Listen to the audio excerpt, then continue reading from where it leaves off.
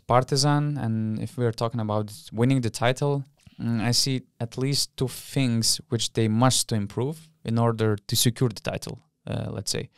Or at least to put them in the best position to win the EuroCup.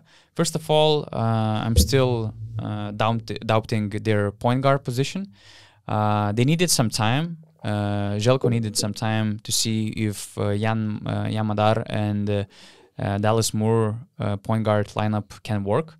And I'm not so sure about that. Jan Madar is just too young, although for me he's a better point guard than Dallas Moore. I'm just lacking better decision making from Dallas Moore standpoint. And the thing is that when we're talking about all these decisive games, and if we're looking for more ways for Partizan to make the EuroLeague, and not only the EuroCup is the way, there's ABA Liga, but they're facing probably one of the best defenses in the EuroLeague, Crvena Zvezda.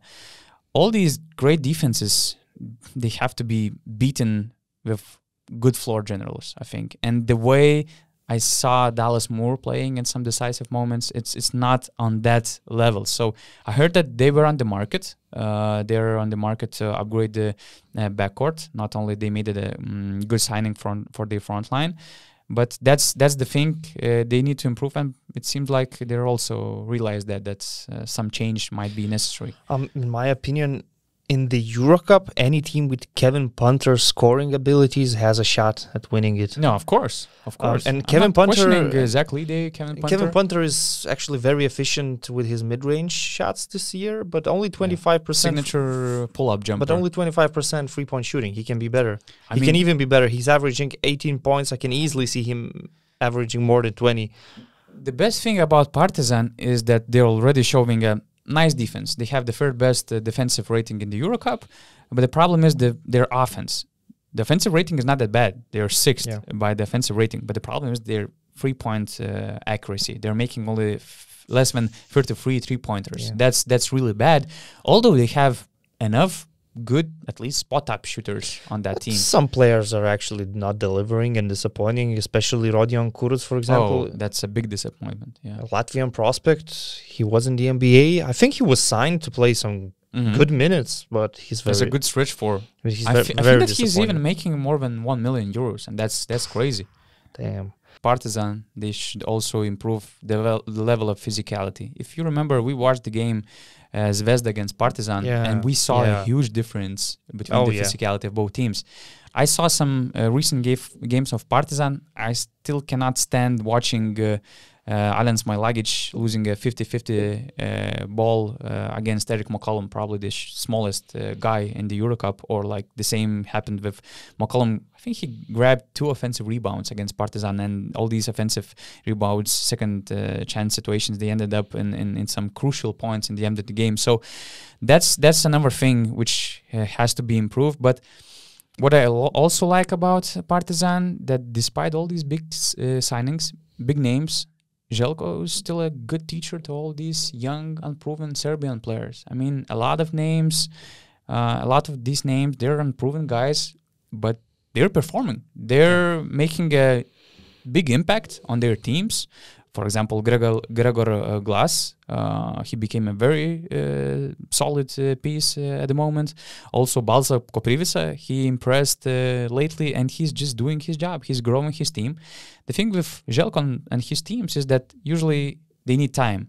If you remember Fenerbahce, the first year they didn't advance from the top 16, for example.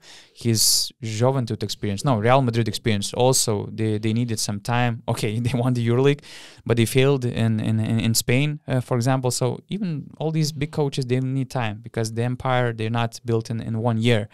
And probably when Željko was signed by Partizan, when Panter, Lidej joined Partizan, the level of expectations were so high that everybody thought that this Partizan will destroy everybody. But the reality is that competition in the EuroCup is good. This team still needs time to grow, to adjust to their new coach, to adjust to each other, and it will take time. But a lot of good things already happening in Partizan. I try to talk how's the process, how's the growth of Partizan. And the most important thing is that Željko is happy. Željko is happy working in Belgrade at his home. He already mentioned in the interview that every day, every week, he's getting like 10 lunch requests just to meet some friends in Belgrade, just to have some quality lunchtime, quality conversations. He loves working with these young Serbian players. He loves working for Partizan. And it's really important to have your amazing coach happy in that situation. And also, with Željko, usually everybody around, they improve, they get better. Not only players, but the organization, fans in general. We had all these lessons from Šarūnas Jasikevičius, for example, in Lithuania.